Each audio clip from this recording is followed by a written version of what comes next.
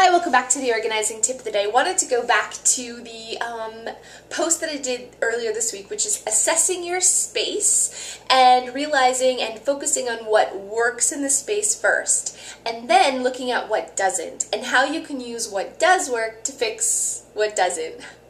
That probably makes no sense, but I'll use an example here in my kitchen.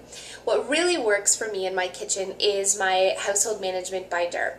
I just think it's simple to use. I love the plastic sleeves where I can just slide things in. I can easily reference things when, I'm cooking or waiting for something in the kitchen. I can flip through. I love my household management binder, and I love that system. What I don't love is my recipe box, which was located beside my microwave. It doesn't work.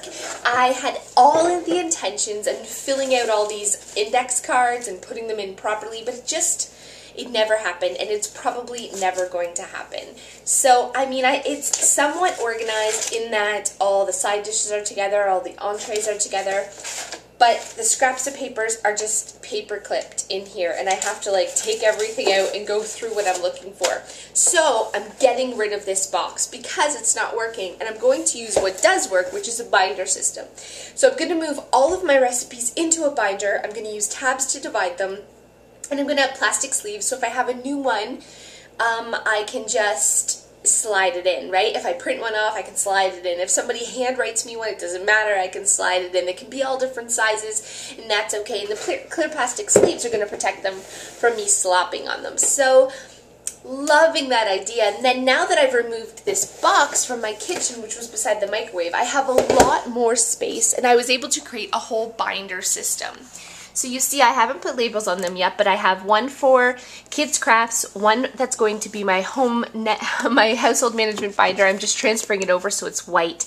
One for Izzy's school, one for Abby's artwork and Abby's things, and then one for recipes. So I'll show you so far what I've done with my crafts. And the reason I love this is because what I was doing before for my crafts was not my crafts, but the information I wanted for schoolwork and crafts. I had it all downstairs. Even though we do it up here at the kitchen table, I just didn't have a place to put it.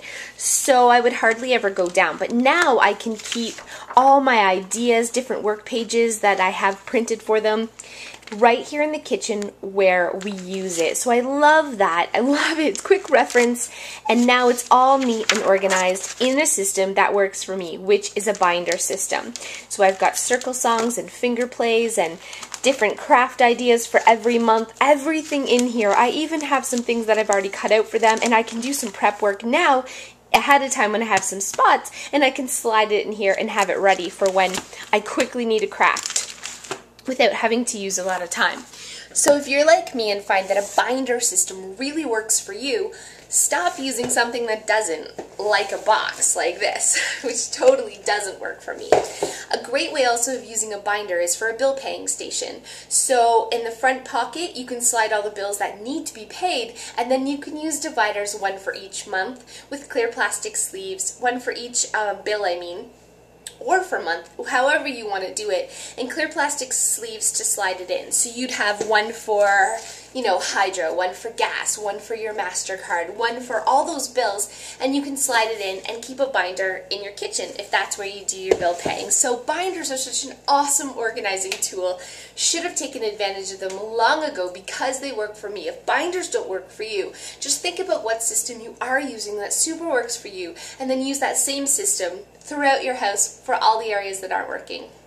Hopefully that makes sense. I'm super geeked. I'm going to show you my binder systems when I'm all done, the recipes and all my kids' binders, and have pretty labels on them, so stay tuned. That's your tip of the day. We'll see you next time.